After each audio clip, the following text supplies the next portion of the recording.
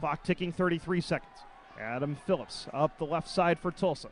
Top of the crease, looks to center for Soy. It's behind him. Fuel with possession.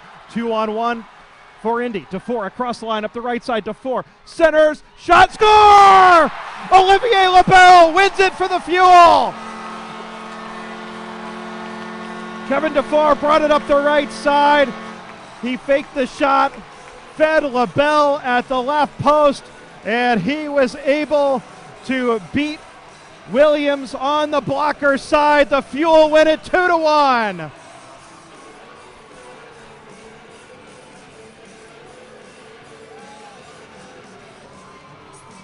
Third overtime and shootout victory for the Fuel this season.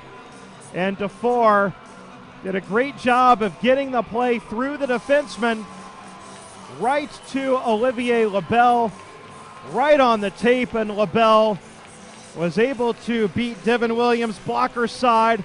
The Fuel win it 2-1 over the Tulsa Oilers.